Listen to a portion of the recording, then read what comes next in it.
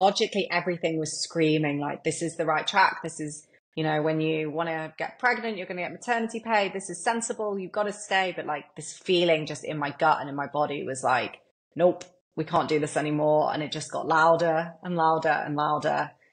And then I just was like, okay, I've got to burn the boat. So I was mainly focused on weight loss and body image. And then it's interesting, I actually veered away from that topic, mainly because I thought I felt a little bit like there was things I hadn't quite healed from that myself. And so although I was having amazing results, I was seeing like, people sending those incredible testimonials. I also sort of felt like not fully embodied in it, in that I was still having some issues around body image and, wanting to lose weight and being quite restrictive with myself still. And it was actually my younger sister who said to me, do you think like this is the right area for you to go into, given that you've still got issues? And it kind of hit me because I was like, she's so right. Like it didn't feel like I was being honest, given that I was still suffering with, being very hard on myself, restricting, being really controlled, measuring everything. And it really hit a head. And so I ended up going into, working with women in business, working with them having like blocks that they were having around money and not feeling good enough and imposter syndrome. And when I moved to Portugal, it's so bizarre because I was so happy to be here. But I was noticing myself, like, I could not stop eating. I think I gained about 10 pounds in 4 weeks. I was really good all day. And then I'd be like going into the kitchen and I'd be like panic eating chocolate and sweets and just like shoving everything down. And, I was hiding it from my boyfriend because I was so embarrassed about it. I was like, okay, right, from tomorrow I'm doing this. From tomorrow I'm going to start again. Like, I'll just have this one last, like, basically binge of like shoving all this chocolate in my mouth. I'll chuck all the packets to the back of the cupboard and then tomorrow it's fine. I'll be good. I'll just get this back under control. And then I finally hit a point where I was like, I've gained about 10 pounds. I don't even want to show up on Instagram because now I'm feeling like bloated and puffy and not good in my body. And I was like, okay, you've got to actually use the tools that you use with other people on yourself. And so I basically created like a protocol for myself and like got to the root cause of like why I was doing it. And it's so funny because what I always believed was like, I just needed more control and more discipline and I needed to be even stricter. But actually the control and the discipline and the being strict was making it 10 times worse because I think we pick up so many patterns from childhood. And the pattern that I had was like, if I'm feeling stressed, if I'm feeling anxious, if I'm feeling sad, any of the feelings, like I'd go to food because it's super effective. You eat a bit of chocolate and within about a minute, you're like, oh, I feel a bit good. But the problem is it doesn't last. And then you start feeling even worse and you get into these cycles. So it really came back to shifting like my identity and how I saw myself. And then really working on like regulating my nervous system and like breaking out of all of these old patterns. And now I have this I basically reshifted again. And now all I want to do is help people with emotional eating and binge eating and overeating, because I feel like it just impacts every area of our life.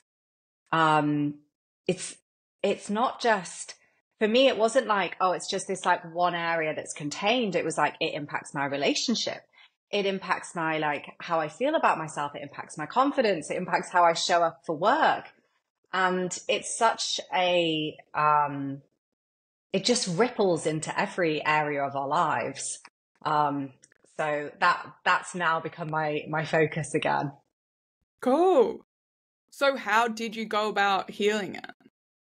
So firstly, I did this sort of exercise because I got clear on what my triggers were. So firstly, this is what I go through with myself and that I've been with clients, is like the physical stuff. Like sometimes it's not emotional eating. Sometimes actually you're not giving your body all the things it needs. Like black coffee is not a breakfast. And so for me, when I started, so firstly, I like hid all the physical stuff. So it was like, okay, I'm going to make sure I get protein in the morning for breakfast, make sure I'm hydrated, you know, tick all the physical stuff off. And then for the emotional stuff, I have sort of a morning, afternoon, and evening recordings that I created for myself. They're pretty short because, you know, often when you make things too long, you don't stick to them. So the morning I use some visualization and some breath work because that helps me get really like grounded in my body. The afternoon I use, because the thing is we have these patterns that are just like, I don't feel good, I go for food. And when you start to like break them and become conscious of them, then you can move into a different direction. So now when I start feeling overwhelmed, I'll do a 2-minute breath work exercise, for example. And then that makes you feel 10 times better afterwards than the food that's just sort of a momentary hit. And for me, the hardest part to let go of was the controlling of it.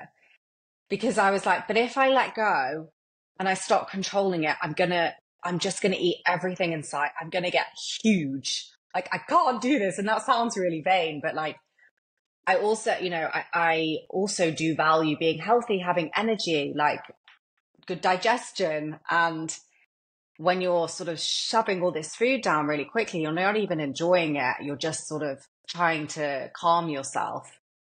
And so I came up with like a whole raft of different tools that I use, like breath work, like journaling, like hypnosis, really to help like bring the body back into like a state of regulation. Because when we're calm and we're not obsessing about food, we actually make really good choices normally because we want to feel good.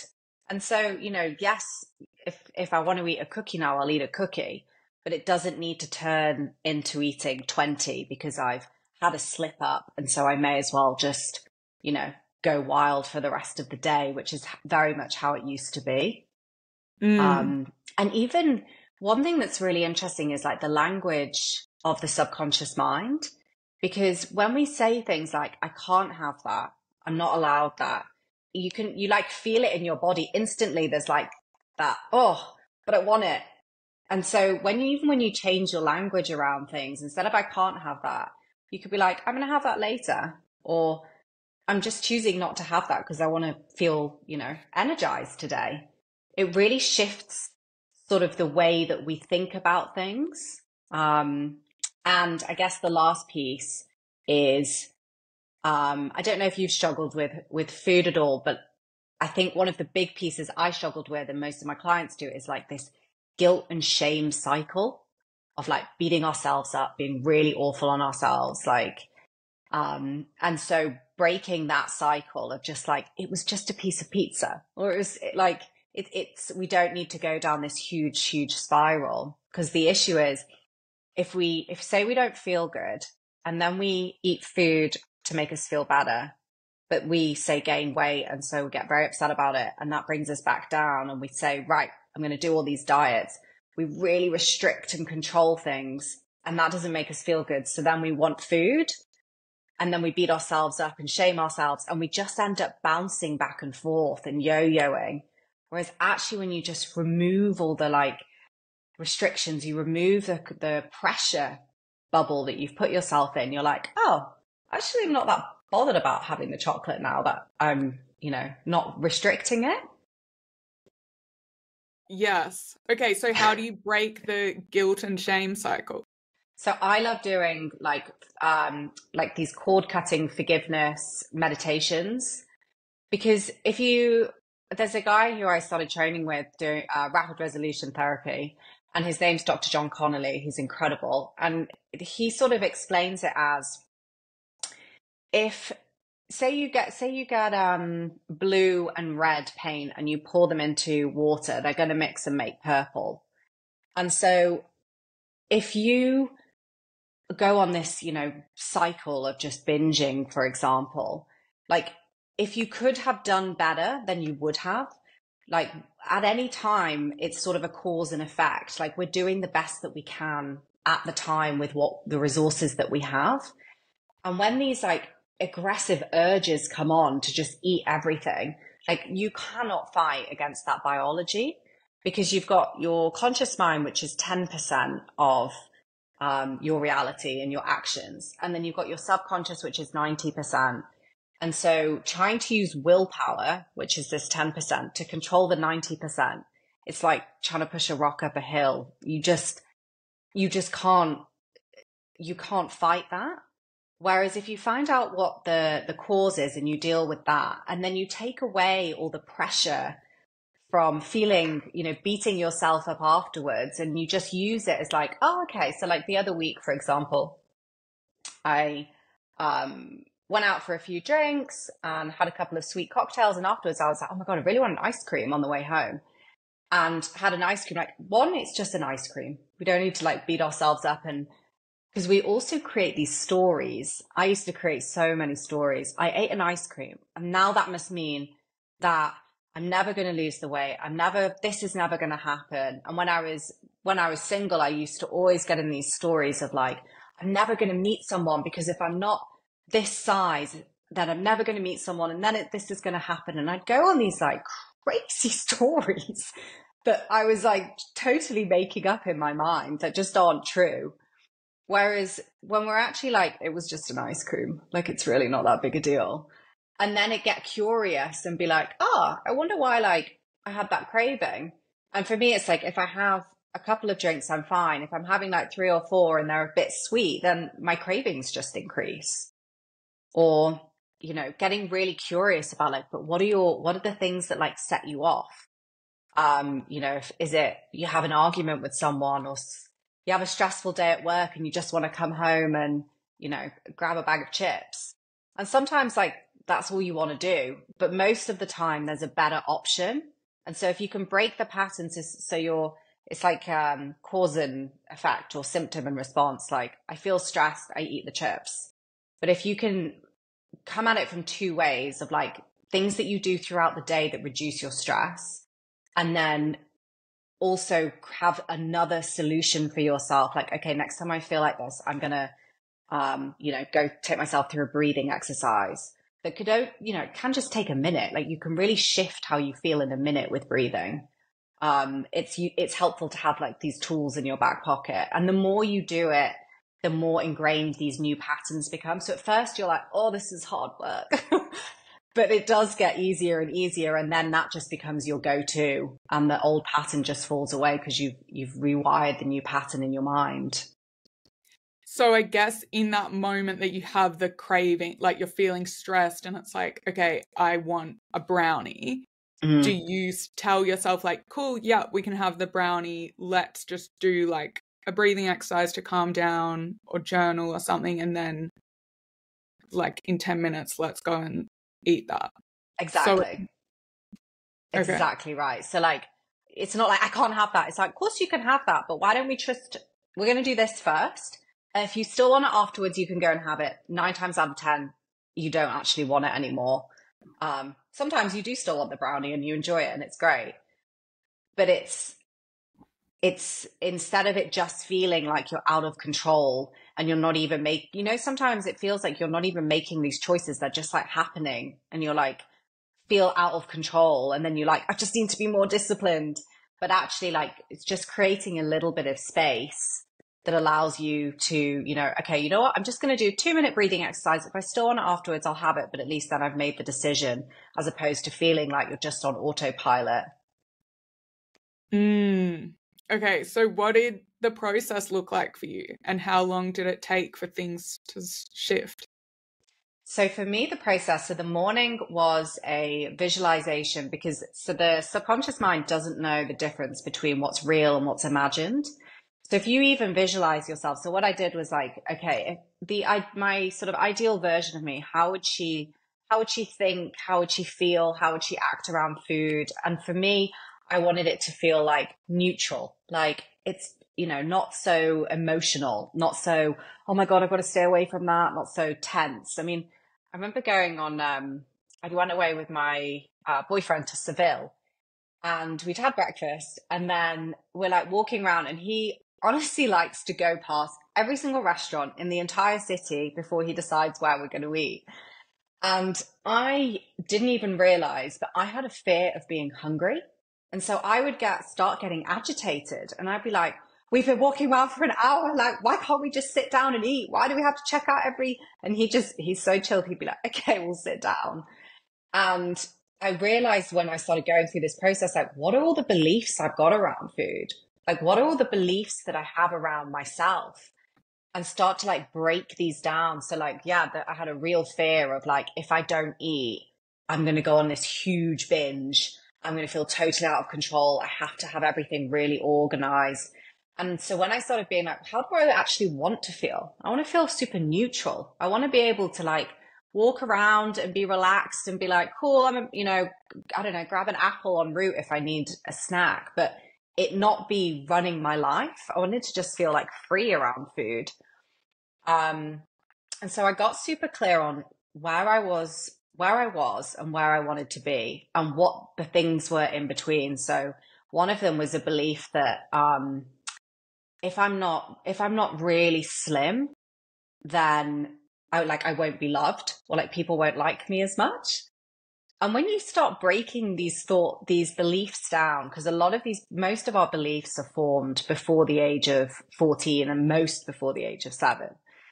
And so, if you've got a belief of like, I'm not good enough as I am, you're always trying to fix things and perfect things. And, there's always like this fixing approach. And one of the big ways that can come about is like how you look in your body. And so, taking the pressure valve off, like I need to be a size like 8 or whatever it is.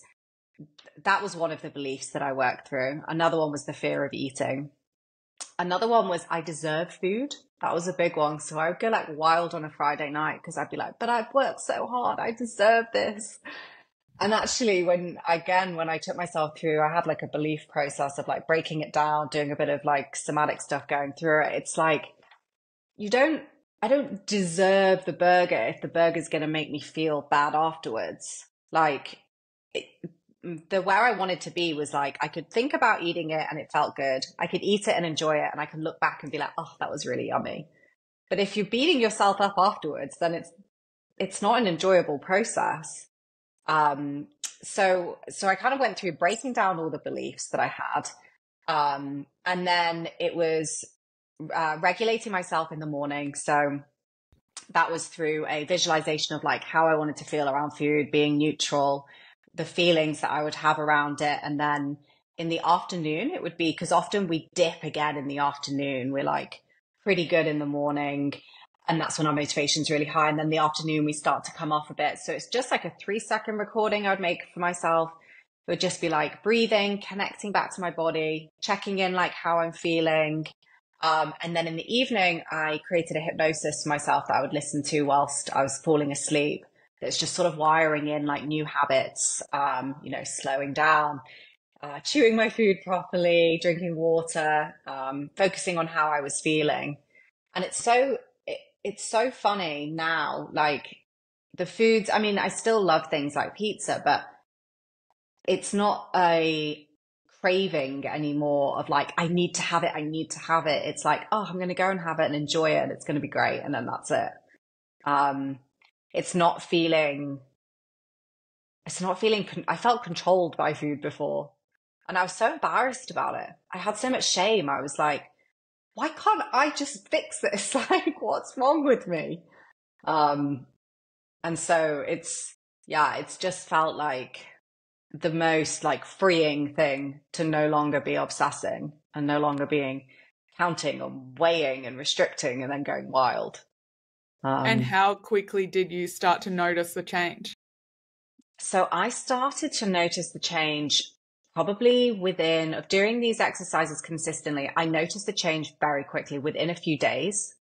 I definitely would see the things still pop up around, because things I used to do was like, I'd see myself in the mirror and I'd be like, oh, I don't like that. I don't like that. Those things took longer to change, but I noticed myself just from like slowing down, understanding like I wasn't going to die if I didn't eat, every 3 hours. I noticed those changes very, very quickly. And as soon as I stopped telling myself I couldn't have everything, even then, Like when I walk around a supermarket, I'm like, you can have anything you want here. Like it's all just a choice. Yeah. And it's not going anywhere, and it's not going to run Exactly. out. Yeah. Yeah, okay. I've dealt with really similar stuff. It's so interesting. But probably I was never so much on the control side, but definitely Mm. like the battles that take up so much energy, like intense cravings that it's like a compulsion. And Yeah. mine will be so specific. It'll be like, you need to walk like 40 minutes across London to get me like this specific hot chocolate that I want now. And it's this voice that's like so overpowering. And exactly as you say, it's like you can't fight it. Like you can try. It doesn't work. So, but this morning, it's so weird. This morning I've been having this amazing like energy healing stuff. Anyway, Oh, love it. and about like helping with like other stuff, but I brought something up because mine is to do with deprivation, as you say, from childhood. So mine's to do with this story that my brother had diabetes, and then the food in the house changed because it was like, okay, he can't have this food. But then me as a 4-year-old, suddenly it's like, I'm not allowed these things. And then going to school and it's like, all the other kids have this in their lunchbox and I'm not allowed it. Oh, but my brother, who obviously had an illness and it's horrible, but like a 4-year-old doesn't know. I just saw like, oh, he has this secret drawer of lollies because that's like his emergency food if his blood sugar drops. But I just saw it as like, he has special food and I'm not allowed it. And I would go and take it and then get in so much trouble. So then I got another belief that's like, I'm a bad, horrible person because I stole something that's meant to like save his life. So, oh my God. So that was like a lot of like undoing, which maybe you helped me with some of that. But now with the food thing, it's so I still have this obsession with like being deprived and like needing treats because it's like I wasn't allowed that. So, and this morning she said to me, she's like, okay, that 4-year-old didn't get the lollies and like her sibling had these special lollies. That's so painful for a 4-year-old. You need to go and buy yourself a lolly jar, buy like a beautiful ceramic jar. Sorry, lollies are like sweets. Not lollipops or whatever. Oh, okay. I was thinking jar of lollipops. Yeah, sweets. So she's like, buy a she's Australian as well, so she knows what lollies. Yeah, so she's like, buy this sweet jar and fill it with sweets, and that is your sweet jar for your 4-year-old self. And already it was crazy. I just like started crying because it was like, oh my God, like I'm allowed a sweet jar. Like that's, oh my God, so bizarre. But then already it's like, yeah, obviously I'm not going to, well, yeah, she's like, maybe you finish the sweets super quickly the first time, but then as it's just there and it's always full, I mean, it's just obvious, like you'll just know, like I'm worthy of having this. It's always there. There's no scarcity. I'm not being deprived.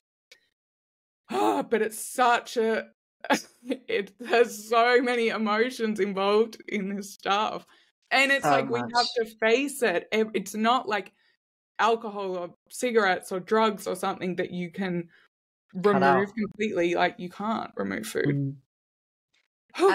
And also, so this is again Dr. John Connolly's teachings, but he calls it the moralistic thinking that we have. And so when we're kids, and there's nothing, our parents are not doing this, out of maliciousness or malintent, but they basically tell us, be a good girl and Santa's going to come. Or, they'll say like, God's watching you. And so as kids, we're like, I've got to be good. And if I'm good, good things will happen. And then, so that's the belief that we form. And then ultimately life comes along and bad things do happen. And we form this belief, oh, that happened because I'm not good enough. Like, so you might be like, oh, I didn't get sweets because I'm not good enough. Like again, I'm not sure what your beliefs, but these are some of the things you might have then started to think, or like, I don't get sweets because I'm not good enough. And so now the sweets represent you feeling like you're enough, you're good enough, you get love.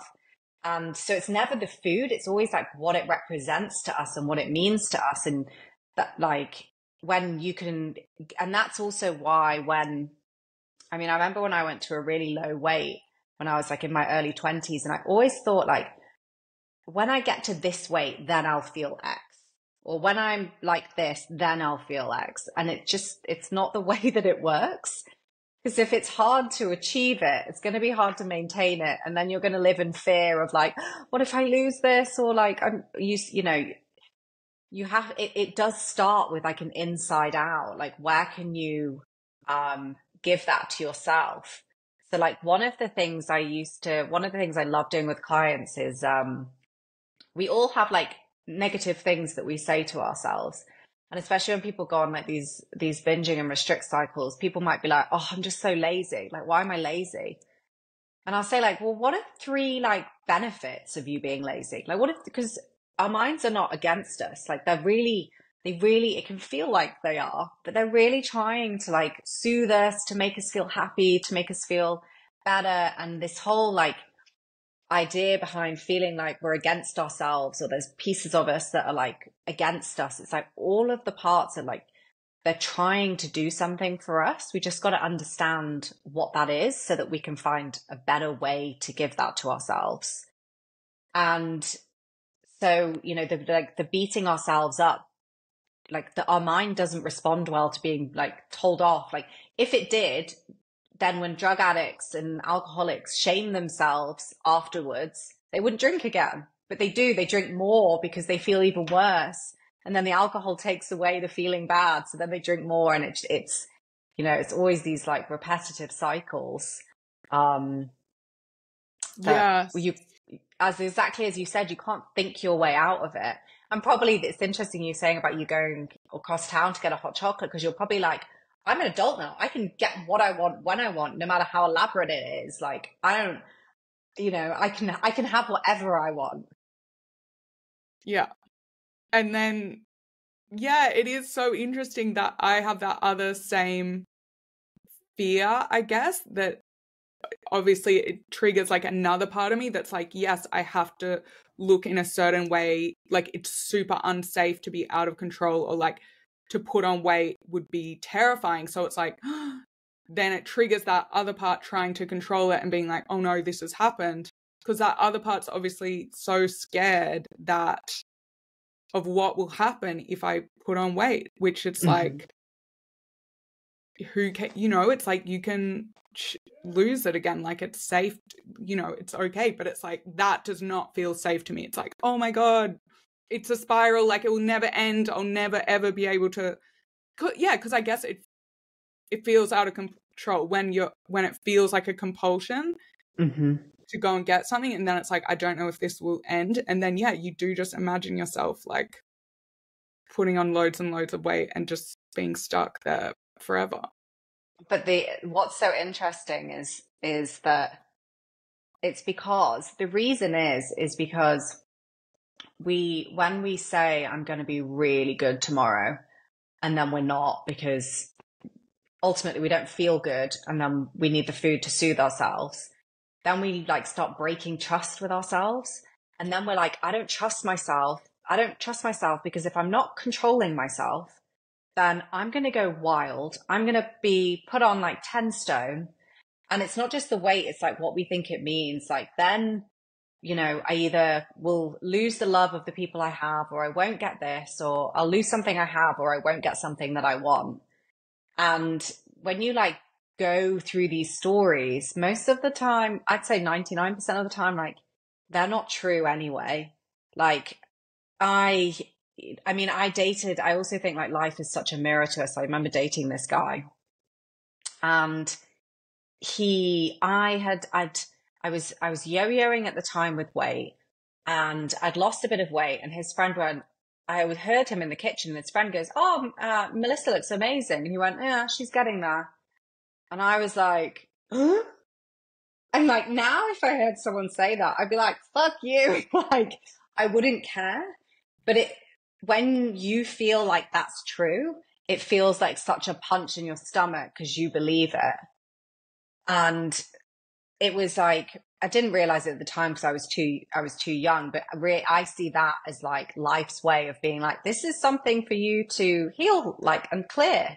Like, it's not true. And when you actually come from a place of like appreciating your body, respecting your body, as opposed to punishing it, hating it, and shaming it, you actually naturally choose healthier foods.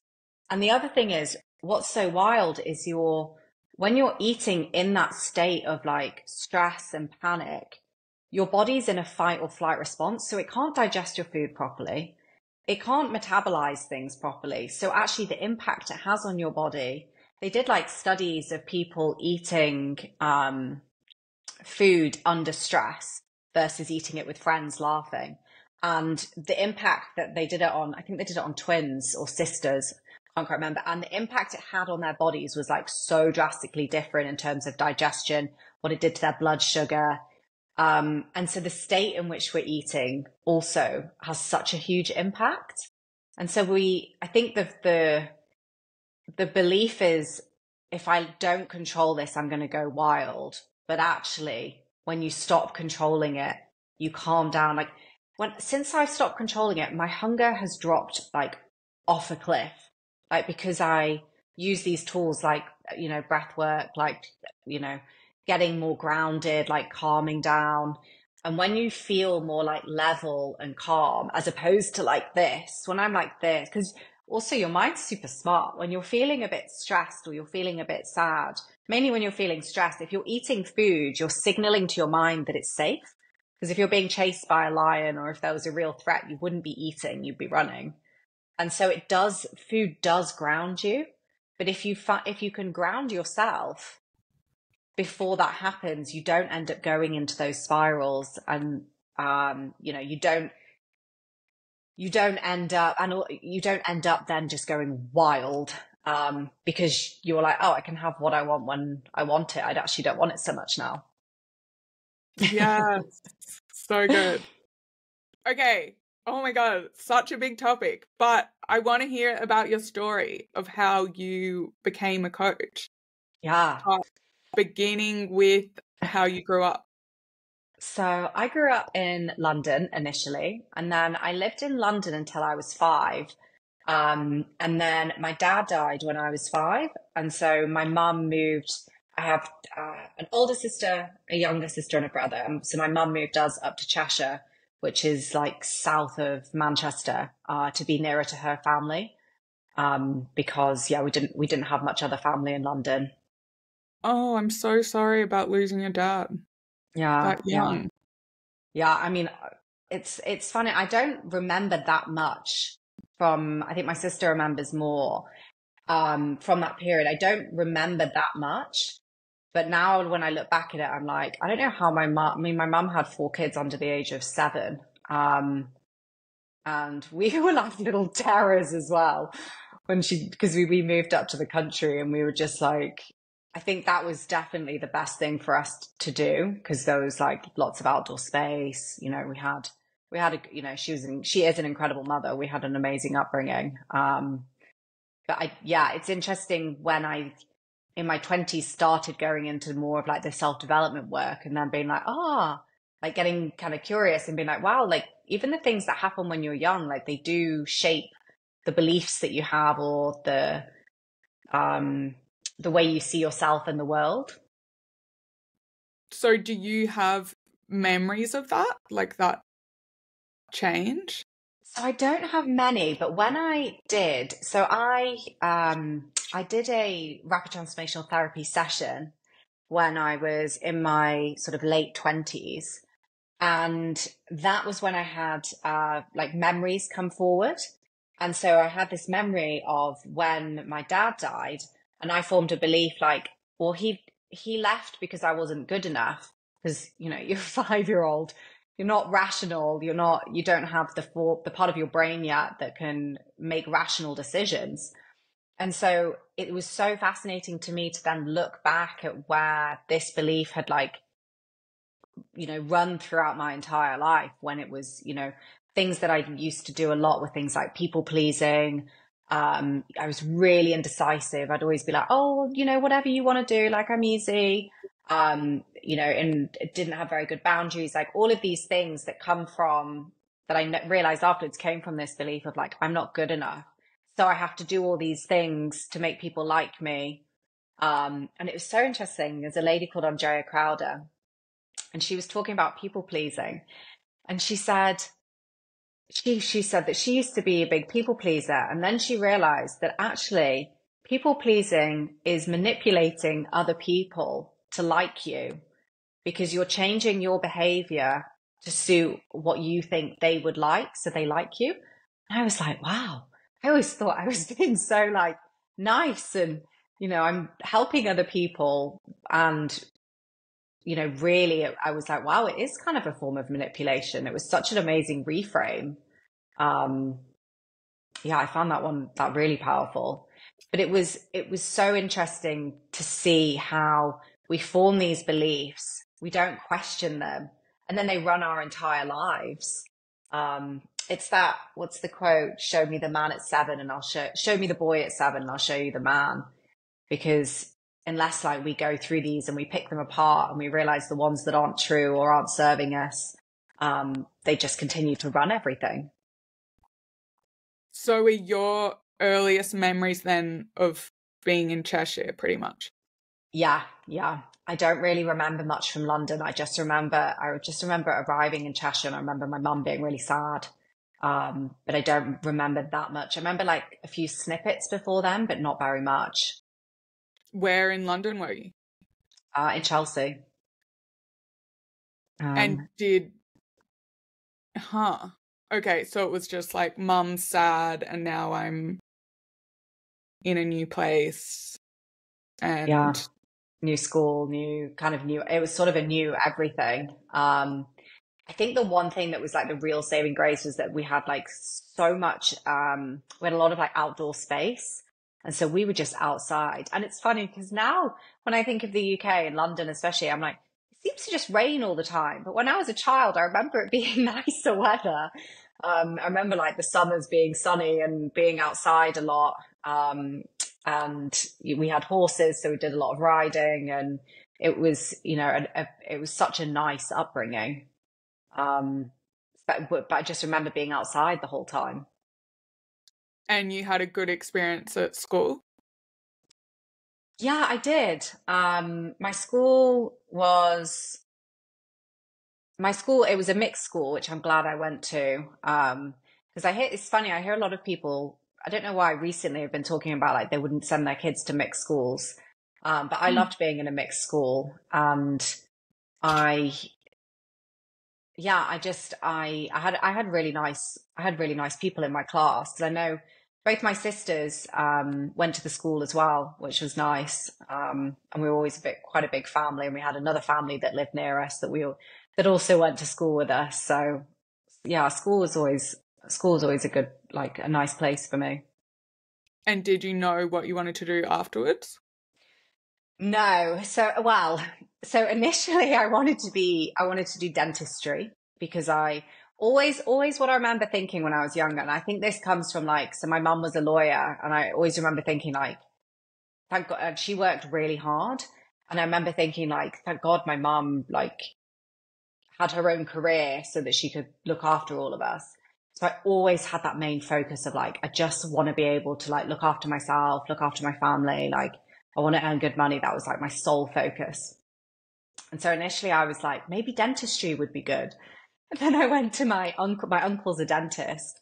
And so I went to shadow him and watched him pull a tooth out and was nearly sick. And I was like, this is not for me. This is awful. And so I ended up going and doing economics at university. And then I trained as a chartered accountant and then ended up working for a hedge fund in London. Oh, cool. Which fund? Marshall Wace. Oh, nice. Okay. I met Paul Marshall recently. Oh, did you? Yeah. And I know a couple of people who used to work there. I heard about the fountain and the private chef and... Yeah. I mean, those offices are the most beautiful offices I've ever been to in my life. Ian Wace designed them. He's got the most incredible eye. and like attention to detail like you've never seen. So I remember when I first started working there, I was like, and I'd been at PwC before, so it was sort of in London Bridge, and then I'm like working at this incredible office in Chelsea. There's like the private chef, there's the baristas, like everything you could ever want in a workspace. The workspace was beautiful. It was all like Soho House themed, like big plants everywhere, lots of space, lots of big glass windows. And I remember getting there and being like, this is incredible. Like, this is the job I always dreamed of. And then as time went on, like, I started being like, oh, I just feel like I'm meant to be doing something else. Like, this is the logical route. This is the sensible route. Like, I'm good at my job. I love my colleagues. Like, why can't I just be happy doing this? And so I decided to train in rapid transformational therapy along the side. So I was doing that in the evenings and weekends. And then I trained in coaching as well. And it kind of got to the point, oh, that was it. I did this meditation on a retreat. And it sounds a bit dark, but it basically took you to the end of your life. And then it told you to look back and see, like, reflect on your life. Like, what decisions were you happy to make that you made? What did you regret? What did you wish you'd done? And I was just like, oh God, if I continue down this track, like, this is just not, I feel, I was like, logically, everything was screaming like, this is the right track. This is, when you want to get pregnant, you're going to get maternity pay. This is sensible. You've got to stay. But like, this feeling just in my gut and in my body was like, nope, we can't do this anymore. And it just got louder and louder and louder. And then I just was like, okay, I've got to burn the boat. So I handed my notice in. I think I was like shaking walking into that meeting. I was like, oh my God. And my boss was like, I was like, I need to talk to you. And he's like, please tell me you're not going to quit. I was like, oh God, yeah.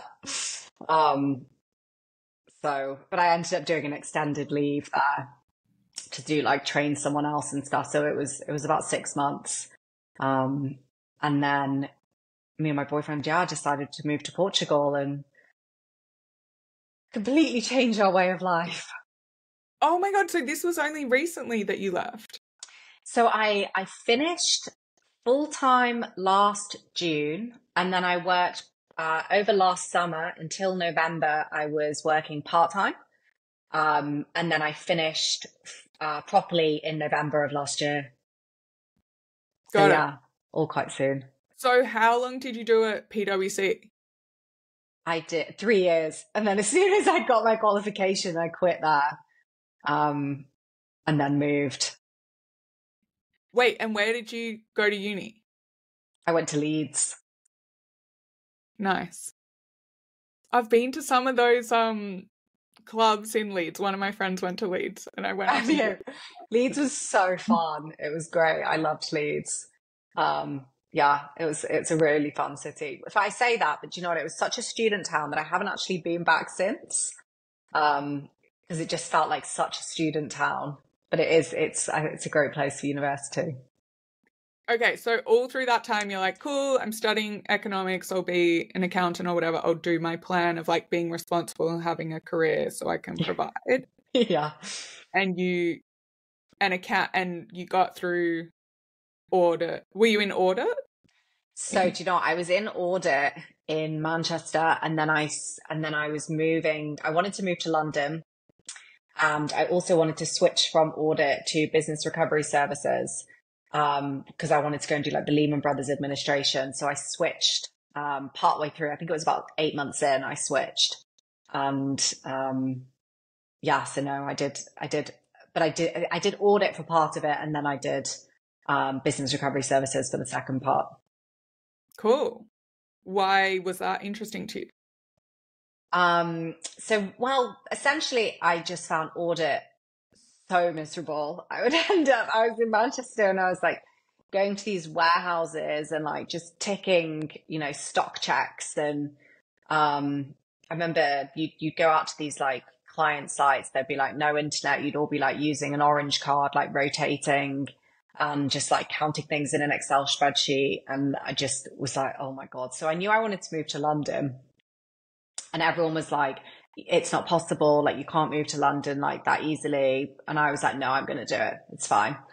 And applied to move to London. And then when I sent my CV off, I was like, oh, I can apparently apply not just for audit. Like, there's some other ones. And everyone was like, you'll never get that approved because you only get your qualification if you're doing it through audit. Like, you don't get it through the other ones.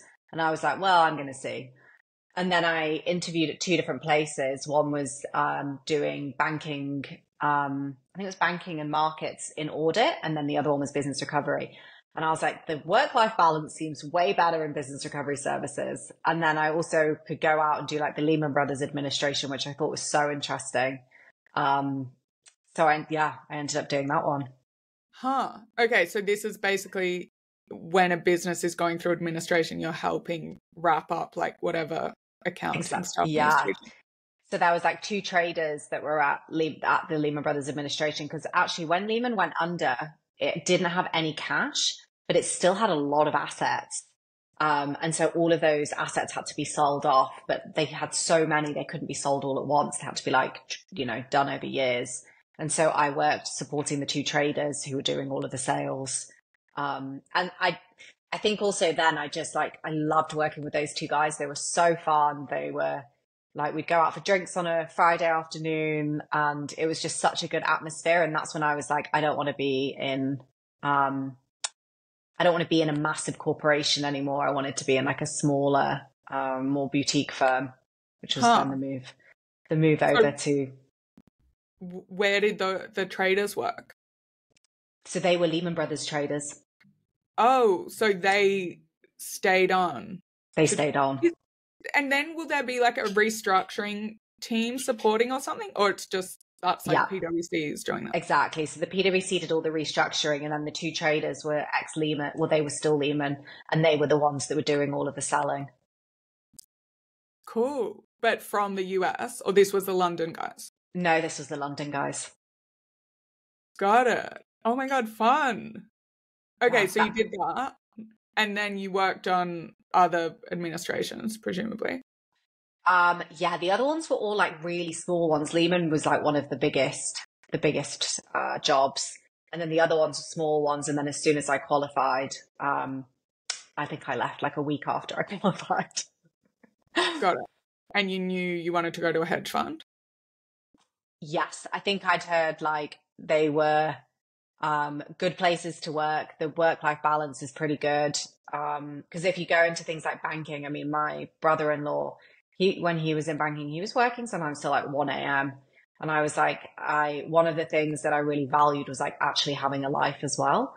I wasn't like, I want to earn money at any means possible. It was like, I still want to have a life and do things. So I started interviewing at the hedge funds and then moved there. And Marshall Base was an incredible place to work. People were really nice. Yeah, you worked hard. Yes, it was an intense environment. But it was an amazing place to work. And I love like getting in, working really hard and then going home, as opposed to like getting in, chatting a load, like, spreading it out until like 8 or 9 p.m. It was just like heads down, get your stuff done and then leave, which worked perfectly for me. So how long were you there for? I was there for about 7 years. Wow. Yeah. I think if I'd been anywhere else, I would have left way, way earlier.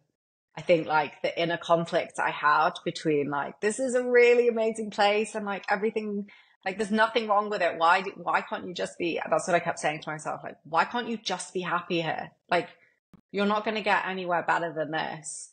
But it was just this like inner desire to want to help people in a different way. And even last summer when I was doing the sessions through the group that we're both a part of, like I said to my boyfriend, I have 1,000% made the right decision. Because when I do a session with someone and then they, come back and they've had an amazing session and it's shifted something for them, it's like, it's the most fulfilling thing I can ever describe. And I could never get that from any other work. And so even though it's been a more, I guess, risky route, there's been zero regrets whatsoever. I guess the only thing is that initially I was doing RRT and it was just one-off sessions. And now I don't do those anymore because I think the way that the mind works, it benefits a lot more from more than just one session, from like more continuous work, as opposed to just like you have one session and then, because that can create like a bit of a breakthrough. But I think like it really needs like more continuous, it needs more time, it needs more like depth to create real shifts. Mm-hmm. How did you find RTT to begin with? So I actually did a session myself. I was a client first and I did a couple of sessions. Funnily enough, one was on digestion, probably because I was always eating in this state of like absolute panic. One was on digestion and then the other one was on not feeling good enough. And I found them both to be really, really incredible. And then it just kept popping up. Like I was dating a guy for a bit and he was going to I was thinking of doing the training and then I kept talking myself out of it. And then a guy had been on a few dates with, he started talking about it and then someone else started talking about it. And I was like, this keeps popping up again. And so that sort of ended up being the starting point of my journey. Huh. And had you ever had much therapy before or like interest in psychology or been meditating or anything like that? So I did psychology at A-level and I was obsessed with it. It was by far my favorite topic. But I remember my mum was like, I don't think it's not like, where do you go from there with a degree? I think, so I always had like I remember just learning all about, it sounds bizarre, but like learning about like depression, schizophrenia and like all the different areas. And I just thought it was so fascinating learning about the human mind. And then even since then, I was always like really interested in any like meditation, breath work. But the things I always struggled with actually was like the consistency. Like I'd do something for a little bit and then I'd stop. And then I'd do something for a bit more and then I'd stop. And really the only time I've seen like massive changes is when I actually stick with something consistently for like a good month or 2 months. And that's when I start like really seeing the changes. And then you don't stop. And how did you hear about RTT to go and get those sessions? So it was a friend of mine that had done a session for, I think it was fear of flying. And she was like, oh, you can do it for all kinds of stuff. And I was like, oh, that sounds interesting. And I was at this phase where I was like experimenting with a few different things. So I was going and doing breathwork sessions and I was, so I did that as well. And it was a really emotional session and loads of things like popped up, like random memories popped up that I was like, oh, like I didn't even remember where they'd come from. And it's interesting. I've kind of changed my stance a little bit. Marissa Peer's amazing, but she's very much of the you've got to feel it to heal it mentality. And since I started training with Dr. John Connolly, he's like, you don't have to feel it to heal it. You like, yes, that can be helpful in some circumstances, but he says, you wouldn't study someone in poverty to learn how to be wealthy. So it's not always useful to spend too much time in introspection, picking at all the things that, we can spend years, can't we, going through like our childhood and everything that's happened and why this happened. And I think it can be useful to uncover what those beliefs are so we can move forward. But I also think we can really get into a trap of always looking in the past, always looking at things that need fixing, always like, going over things. And now I actually think it's useful to know what the underlying beliefs are that are holding us back. But I don't think we need to go back and re-examine everything over and over again and get caught in the past. It's more useful to think like, okay, well, this was my belief. Let's shift this. And then how do I take action going forward so that I'm not struggling with this anymore? Yes, it's so interesting. And Oh my God, yeah. Because that was my thing for ages, that it was like, oh, I found the story like about what I was saying before, like my brother, and oh, this is why I feel like I'm not as loved and something, because I didn't get this attention. But then it was like I held onto that story. And then it was so funny. My mum said to me the other day, she's like, Delia, what didn't all, because she's the one who told me like, oh yeah, your behavior really started changing like at this point when you were 4 because of him getting diabetes and whatever. But then the other day she was like, Delia, you were demanding even as a baby, like you were like caused me so much anxiety and stuff. I'm like, oh my God, I was a baby. You were just meant to like love me and meet my needs. But then it's like, oh my God, that like shatters this story or whatever. It just adds something. But then the point is like, who cares? Like, do I want to move on? Do I want to let go? Do I want to like have beautiful relationships with my parents and family now, like, which I do.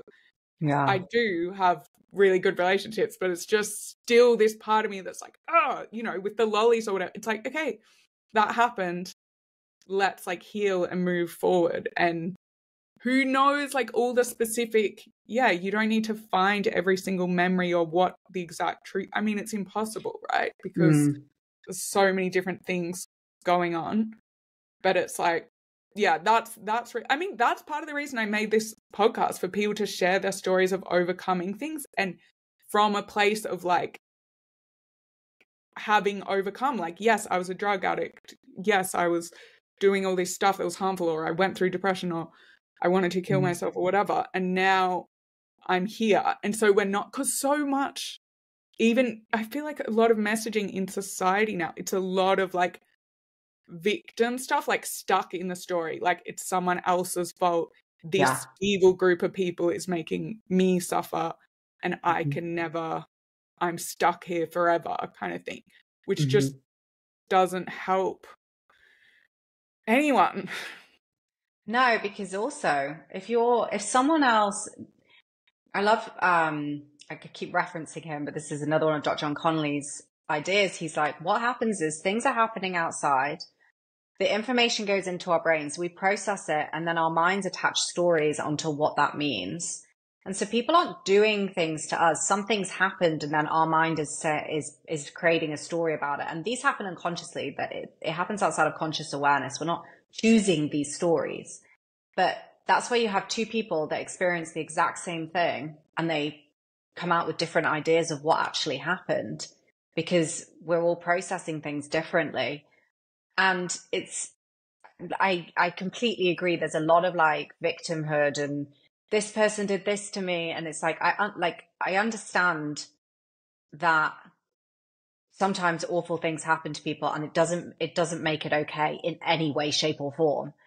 But when you think that it's always someone else's fault, you have no control over their behavior, what they've done. You can't change anything in the past. And so for me, like, I'd rather look at, okay, well, where do I have the most power when I just focus on what I can control and how I see things. And, you know, instead of thinking, oh, this happened, because again, I think with the self-development world, we can get so caught up in like, this happened when I was a child, and that means this, and this means that. Whereas for me, what I found actually more useful now is like, what is the, like, instead of like going always looking for problems, like what am I experiencing right now? What's coming up right now? What pattern is coming up, and what's the underlying belief underneath that? And then how can I clear that so that I can actually take action and move forward away from it? Because if we're always looking in the past we can't change the past. Like, it's gone. It's literally disappeared. That doesn't exist anymore. We can't go and do anything about it. But we can change like who we're being now, how we're showing up now, where we're putting our attention. And it is a retraining of your mind, because our minds are wired to pick up the negative. Like, they're hardwired to do that because of survival. But so we have to like overwrite stuff, whether that's like, you know, I mean, maybe at first it's hard work to, every time you go to the bathroom, like say something you're grateful for, or say something you appreciate about yourself or something. But once you like, again, these are patterns which you can wire into your brain so that then you're just automatically doing it. Like I don't think I've listened to the news, and my younger sister always gives me like tells me off for this, saying I should know what's going on in the world. I haven't listened to the news for like 10 years because it honestly makes me feel awful. And I'm like, I it doesn't help anyone else, me showing up feeling more fear, more stress, more anxiety, because like whether people like it or not, like we are all energetic beings. That's why when you walk into a room, no one can say anything and you're like, oh, there's a vibe in this room. This feels like it's because we pick up off each other's energy. And so if I'm watching the news, it makes me feel awful and fearful and stressed. And then I'm going out into the world with that. You are transferring that onto other people and you're making yourself not feel good. So, there is also like things that you can do throughout the day or throughout your life that just modulating like the thing, noticing like what makes me feel bad, whether it's a person, whether it's the news, whether it's like being in a certain environment. And you don't have to, I know like sometimes it's a work environment, there's things that people can't change, but you can always try and do the best with like the situation you're in. Yes. And we do have choices. It's not to say, I mean, again, that's why it's like I do that. It's not to say that it's easy. I know how hard it is. Like I lost my brother to suicide. I know what can happen. But it's the fact that we do have choices. And even if, whatever horrible, it's like, yeah, you have to give yourself compassion for so many horrible things happen, right? Like abuse, all kinds of things. Really bad things. So it's like you have to give yourself compassion, but still realize like you have choices. So even with work, like work can be, I had like I worked in banking, so was that person that was there till 4 a.m. So I had the worst situation, and it felt like a trap. But it's not. Like so many people feel like that with work, but it's like, no, this country abolished slavery. We no longer have slavery. You are free to leave. Like, yes, it's hard. It's not that it's easy, but it is a choice. So when you realize all of these things are choices, but often it's like, you just need help, as we were talking about, like with stuff with like food, when it feels like genuinely it's not a choice. It's like, okay, then how do you do the nervous system work or whatever it is to feel more empowered? And it's so interesting since like going into bit like business, there's I don't know if you follow like Natalie who does Boss Babe, and so many people are like, your business success is determined by like the state of your nervous system. And at first I was like, yeah, sure, whatever. And now I'm like, it's so true, because how much you can hold is determined like energetically. Sometimes like there's only so much you can hold, and then it sends you into a panic. Like people might say, oh, I want to have 1 million followers on Instagram. But if that actually happened and then they're not getting comments that aren't very nice, they wouldn't be able to deal with it. And so, it's so interesting how like a lot of the successful women that I see in business, they all have these processes where they're like regulating their nervous system to like accept new levels of, visibility and success. And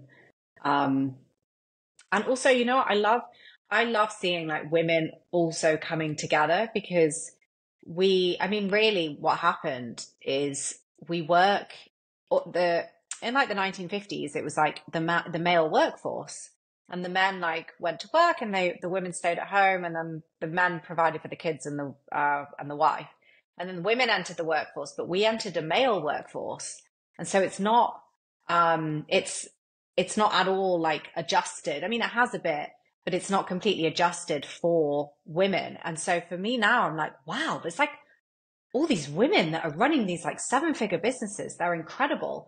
They're like still at home. Like they built these businesses where they're like at home with their kids in the day. They're still having successful businesses because they've got all these systems set up. And I'm like, wow, for me, it's so expanding, because I'm like, there is another way.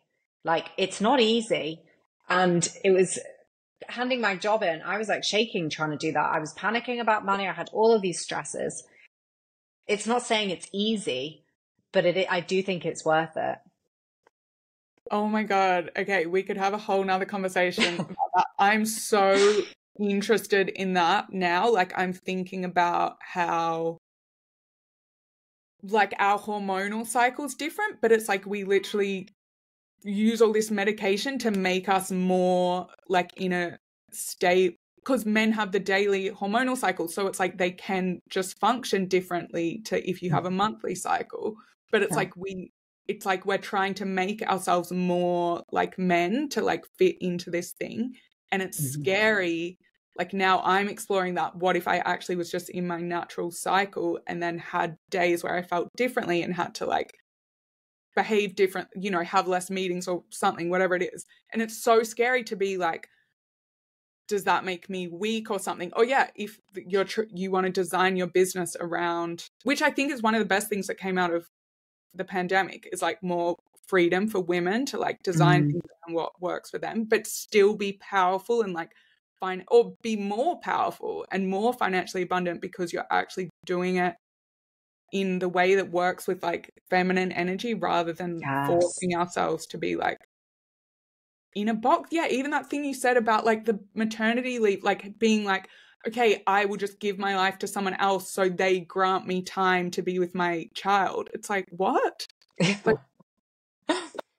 but also I'm like, but fair enough. Like for the people that are trying to run businesses, like I understand it from both sides. Like, but that's why I love these, like all these women that are creating businesses and they're running them on their terms. And as you say, they're doing it with like the flow of their cycle and doing it more in feminine energy and, you know, acting from like a place of intuition where, I mean, because that was a huge thing for me when I left corporate and started my business. I was like, right, we've got to hustle, grind. We've got to work, you know, 6 days a week. We've got to get stuff done. That like, because I was such a like achiever mindset. And that just didn't work. Like it wasn't that fun. My results were not that good. I think clients can pick up on it if you're working with clients because it feels like, that energy they pick up on. And then when I was like, nope, no more. Like I'm not going to be on my laptop for the first sort of hour and a half, 2 hours of my day. I'm going to have my routine so I can get grounded, get clear on like what I want to achieve that day. You know, like once I slowed down, everything got better. But it was so hard for me to not, because I was so used to just go, go, go. And even my boyfriend said to me, he was like, my God, when I met you, you were so regimented. I was like, I'd get up at 6, I'd go to the gym before work, I'd be at my desk at 8. I would like, you know, had like all my food that I was going to have during the day. I was this like so rigid and so like fixed. And it's like, like that's actually not how I enjoy being. Like I enjoy being a lot more like slower, and I'm not getting the lie is thinking I'm getting less work done because I'm not, because when I'm actually flowing a bit more, I have way more creativity. And so, you know, if I'm doing stuff on Instagram, I would, when I first started, I'd be like sitting at my desk, like, right, I've got to create posts, and nothing would come out, or they'd be awful posts that were like, you know, quotes that other people had said. Whereas like if I'm outside or I'm on the move, that's when like inspiration actually flows, because I'm actually in movement. So it's definitely been a real relearning on how to work. Yeah, that's so interesting. Okay, wait, last question. Even though there's so much more we could talk about. Did you feel... I love chatting to you. Did you feel like, did you struggle with the identity change? Like, okay, you're this person living in London, working at a hedge fund, and then now suddenly you're a coach in Portugal and trying to build a business. And because it's very out there, like you're using Instagram and everything, making videos, talking so vulnerably about like all this food stuff, which, as you said, like there's so much shame around these kind of topics. Was that difficult? So hard. So initially I was like, I'm going to be an offline coach. I don't want to be online. I don't want to do Instagram at all. And then I was like, got kind of curious. And I told myself originally it was because I'm a private person. Like I just, you know, I want to be private. And then I was like, I sat with it for a little bit and I was like, no, this is fair. Like, I don't want to show up online. I don't want to be judged by everyone. I don't want everyone to be like, what are you doing? And actually, I think interestingly, that's also one of the reasons I wanted to steer away from emotional eating, because I didn't really want to share that that was something that I had suffered with. I had so much shame around it, so much guilt. I was so embarrassed. I was like, I'm like this, I saw myself as like a high achieving woman that like has been really successful in working in like a hedge fund. And it was hard enough to let go of that identity and just be like, now, like, because I saw that so much as like people see me as, successful, and now they're just going to be like, what is she doing? So there was definitely that piece to start with. And also the showing up on Instagram, I found terrifying at first. And it's like, why? Because we're so worried. We've got these like fears of being judged, fears of being rejected. Like we all have those because they're hardwired into us. If we get rejected, 2 million years ago, we would die. And that part of our brain hasn't changed. This conscious part of our brain is totally updated. It's like a brand new program, but this part is still exactly the same. It still runs on survival. So showing up on Instagram, I found terrifying. And then I hired my own coach, and she was like, okay, we're going to put you on a visibility challenge. You need to go on stories every day and just speak to the camera for 21 days. And I was like, and so I did it. I felt super awkward, but I did it. And then I got my lips done, and they swelled up and they looked awful. And I was like, oh my God, I can't go on. And I said to her, I was like, look, I'm really embarrassed to tell you this. I've had my lips done and I just can't. And she was like, I think you need to share about your lips. And I was like, I can't, I'm not sharing about that. And she was like, I think you need to. And I was like, I think I need to as well. So then I'm freaking sharing on stories. I felt so uncomfortable. I felt sick. I was like, oh my God, what is everyone going to think? Like, I've got a family on there. This is so embarrassing. And it was actually nothing to do with sharing that. And it was everything to do with like not caring what people think and showing. Because what happens is we build up these fears in our mind. And then when we avoid stuff, the fear gets bigger. And when you do something and then you're like, oh, I'm fine. You're literally showing your mind like, okay, it was a bit uncomfortable, but like, no big deal. And then I was talking to her about the emotional eating, and I was like, I'm really passionate about this. Like, it's created so much freedom in my life. It's changed my life, like breaking through this. And she was like, I think this is what you should be focusing on, but you will need to share your story. And I was like, oh God. And then I was like, do you know what? Like, this isn't actually about me being so worried what everyone else thinks. This is about me wanting to help other women who have had the same issue. And I've had messages be like, oh my God, I've had such like amazing messages from people being like, this is exactly how I feel. Like, I feel like I've got this and this and this. And you know what, when we like put something out in the open, like the shame kind of just disappears, because you're like, it's like the hiding of things that makes it worse. Yeah. Oh my God, this is so inspiring. But okay. It was not easy, and it was really uncomfortable. And like, but now I'm like, oh, whatever. Like, I sent a photo and put it on my stories with my puffy lips, like sharing this is fine. You kind of just break through. And then I guess what it does is it moves like your comfort zone out, and then things just don't bother you so much. Yeah. I think that is really the key, tapping into,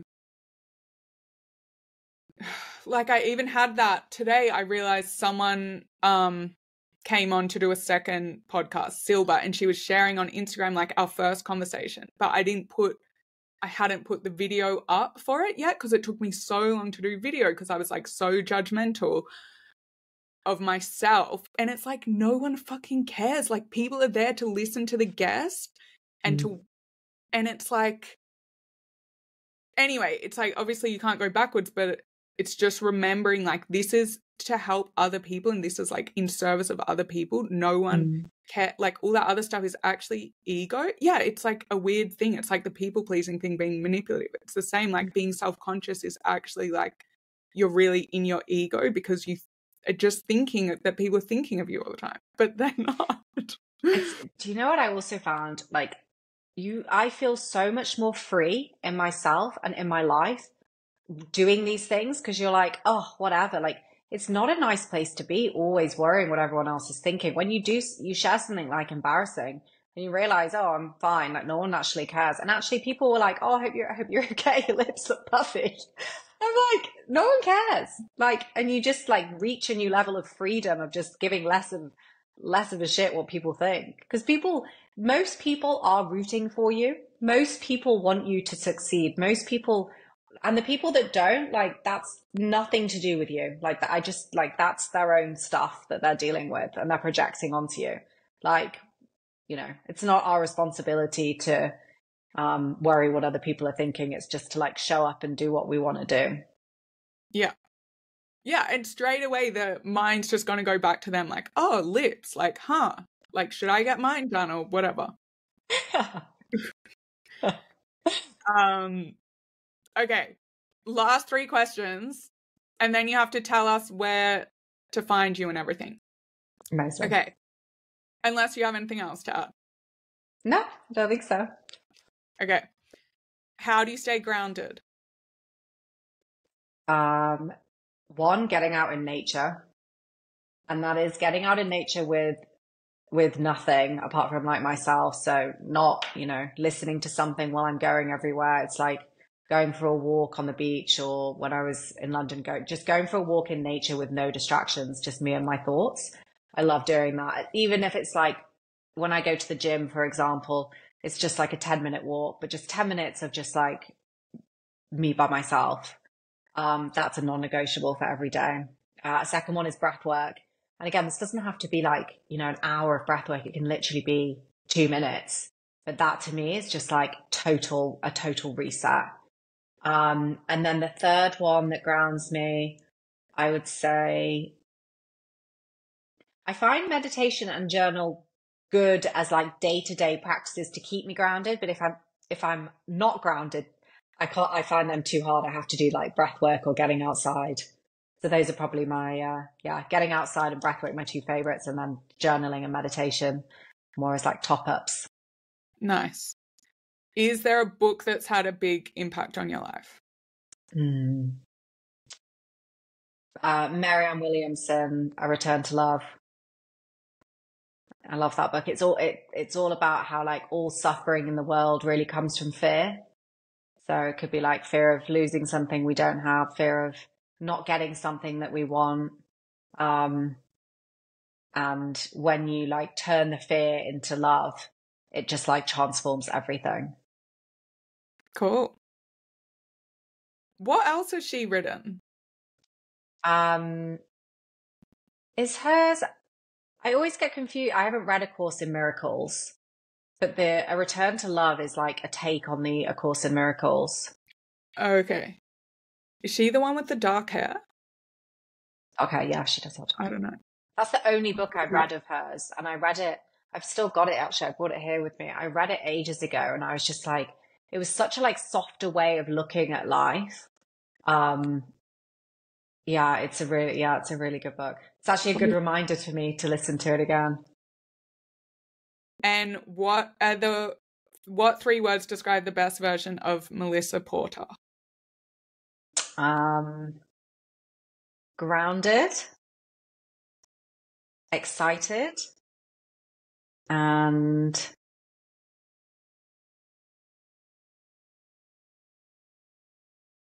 present. Nice. Yeah. Okay, so where can people find you, or what advice do you have for someone who's struggling with something similar? So you can find me at Melissa Porter Coaching on Instagram. I have a free masterclass which is going to come out on Monday, which is going to break down all of like, you know, why you're struggling with emotional eating. There's some tools to overcome it. So that's going to be a free masterclass. And then I do have a 30-day course that I'm launching after that, but I always recommend everyone start with with the free masterclass, just to see whether my coaching approach they like. I feel like it's all very individual.